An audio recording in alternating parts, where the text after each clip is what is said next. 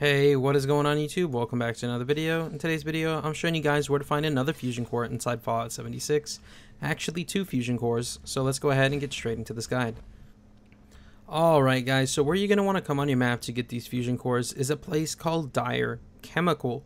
And here is Vault 76 way over here for reference. So Dyer Chemical.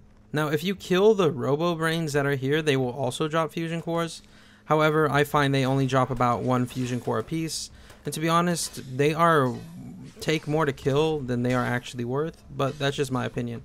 But follow the path I take here, coming from the front, kind of through these big bulbous domes, if you will. And once you guys get to kind of the front of one of the buildings here, next to the blue trailer, some of that stuff for landmarks, you guys will see your first fusion core, and all you really need to do is jump up there and take it. Now I have a lot, so I'm not going to take this one. And then you guys are going to want to just follow the path I take, head over to this trash can or this bin right here, and make yourself a left on in here. Go straight this way through this door, and right in here will be your next fusion core. Anyways guys, that's the fusion cores located at Dyer Chemical. You guys can also kill the robo brains.